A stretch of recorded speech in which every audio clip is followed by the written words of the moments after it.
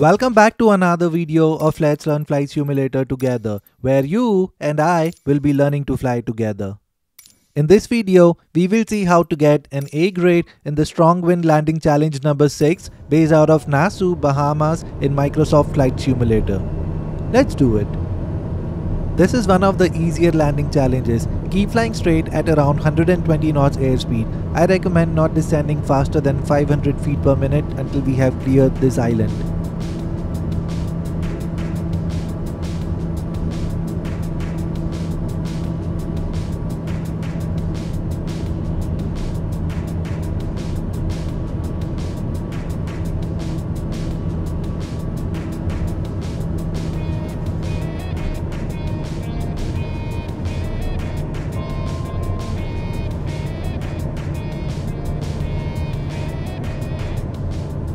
As we are turning right, let's set our flaps.